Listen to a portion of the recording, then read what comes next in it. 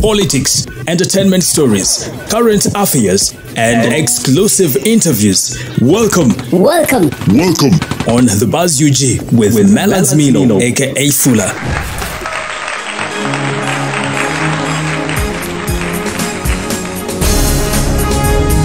Well, my name is Melaz Milo, aka Fula, and I'm back with another update right here on the Buzz UG.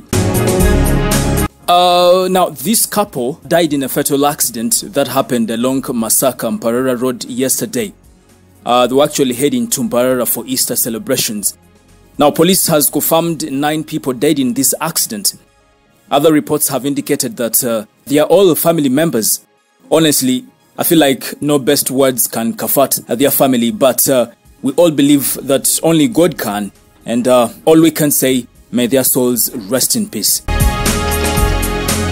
Now, Bobi Wine's documentary, The People's President, has won another international award, that is an International Competition Audience Prize, and another one, bronze goal for Best Film on Human Rights in the competition of Millennium Documentary Film Festival, that is in Belgium.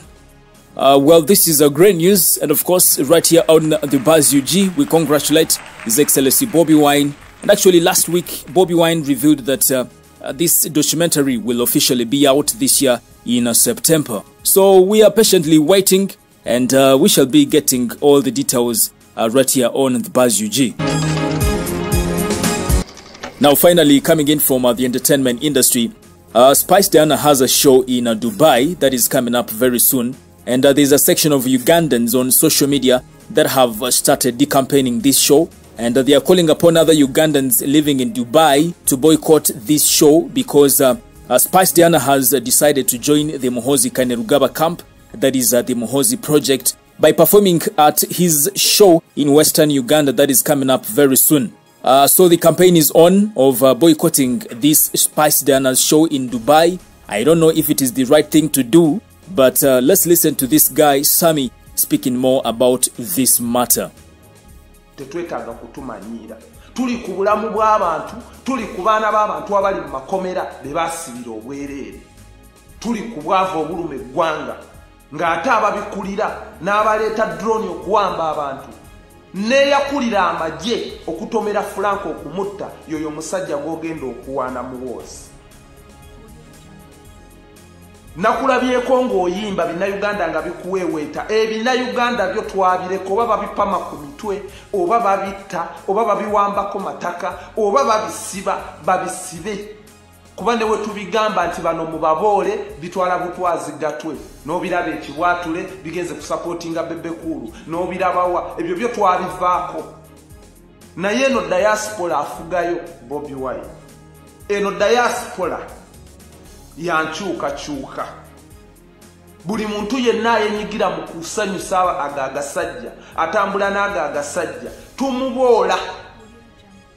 Tukuboola ne wofuna bufunyi kifaananyi naye, ate olwo gwe yamuwaanyi, agenza omuyimbira asanyuke, nga lwaki omusanyusa ng'ensi nnyiivu. Spice oli waffe nkiddamu. W'ogenda n'oyimbira Muhoozi nga 19 n'osuubira okujja eno nga 2 oba 3. Sho mugenda jibaamu ne ba vibes ne DJ Ram n'obusajja obulalalala obuli wano obwegundi obwenyaleemu we mugenda obeera mu kivulu kyammwe ate ng'okimanyi butono nnyo. Eno Dubai efugibwa baana bankyukakyuka, bali abaddala abasalawo ku lw'enkyukakyuka, abasalawo ogenda ne Bobi Wine kyabayogedde. Kyova olaba tebalina gwe battira ku maaso ne waabanze naye nze omanyi omanyi kye bayita okudinawusinga obutuuze. Amudinawusi bro, nembuta nendinawusinga obutuuze lwa gavumenti. Kati nze n'ekyuma kya Yesu ffe bakomanda abadduka nga ne wenkusanga oba oli ki, oba oli mukungu n'ojja n'onsanga mu nsi nga si Uganda n'empinzi kukuba. Ngenda kola ekisoboka Spice Diana ogenda n'oyimbira Muhoozi, tukunga abaana abali muno bakunge bannaabwe, ekivulu kyo kifrontinge. Tetujja kufaayo kubanga we kimala ne kibaamu abantu, Yisima agenda keera ku makya atujereke. Ffe banuwa mutwe baani, ffenna abazze boogera ku nsonga eno batujerege nti tetukyalina makulu. kati naffe abanuupu ab'enkyukakyuka obutaswala ekivulu kyo kirina okufulonti nga tukeere ku makya tukugamba okirabye olabye abantu b'otambula nabo yeyo ensonga gye tuliko y'amaanyi. Spice Diana teri agenda kugistopinga.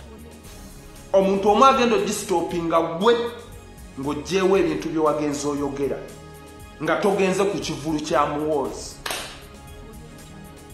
Nze nkubuulira, nze ayogera naawe eno munuupu ndi kirala, ndi komando omubi, nina entalo zenze neenyigiramu. Olwasookera ddala olukulu olw'ekalangala nali in charge, mbadde mu kkomera. Abaana abatambula okugenda ku gundi ku American Embassy n'ebipande amwe komanda, byagenda bulungi teri ali mu kkomera. Ababadde batimbanga ebipande mutuwa abaana baffe simanye kabaka jjanjabwe. Komanda kati kitegeeza nina miliyoni ne miliyoni y'abantu empuliriza. Ngenda kugigamba, sigenda kubulwamu banangoberera. Temugenda ate kutumanyiira. Mufudde nnyo ensonga eno nti yali yagundi, pulezidenti waffe mumuzizza mu katemba wa music wammwe, muvudde ku mulama mwana. Bino tebigenda kuzza musaayi gwa liita, tebigenda kuzza bulamu bwa Fulanka. Bangi abafudde, bangi abasibiddwa, bangi ababuliddwa ekyokulya, abafiiriddwa emirimu, bangi abalemadde. Kate mulowooza nti tugenda kusirika kubattira ku maaso. Nange ne wenkeera ku makya wano tetuttira ku maaso.